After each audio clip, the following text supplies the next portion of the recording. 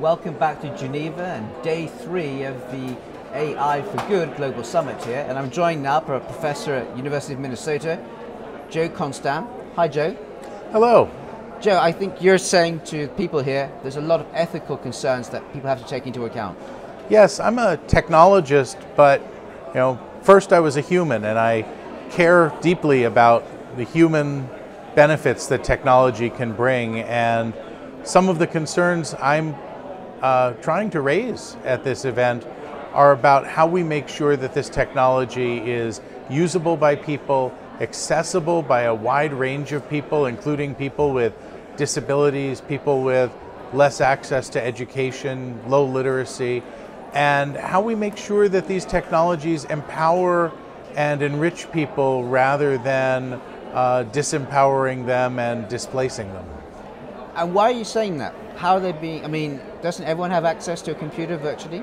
I wish that were the case, but while some of the cell phones and smartphones are getting more and more penetration, when you go to places like rural India, sub-Saharan Africa, there are a lot of places where economically computers are not broadly available, and even when they are, the training, the education, the literacy to make full use of these wonderful AI technologies just isn't there.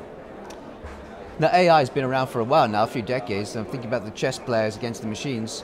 Are you basically shouting into a void? No, I don't think that the problem is having AI. I think AI is wonderful. The challenge is, how do we use it for good purposes?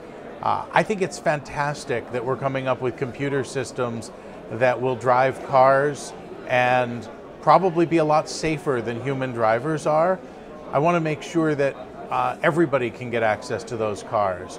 And I think it's fantastic that we're coming up with machine learning that can find tumors on an X-ray or an MRI image.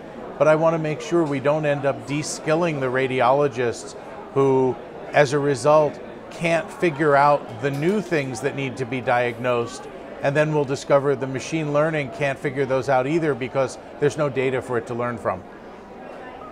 Here, this is the final day. Have you had a feeling that people have been listening? Have they been receptive to your message?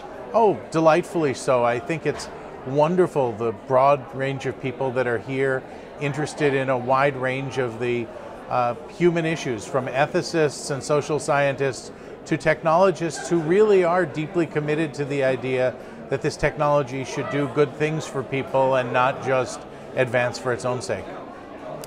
Joe, thanks very much. So that's Joe Konstan, professor at the University of Minnesota here, and also a key member of the ACM, which is of course the major computer technology and science kind of think tank really around the world, wouldn't you say?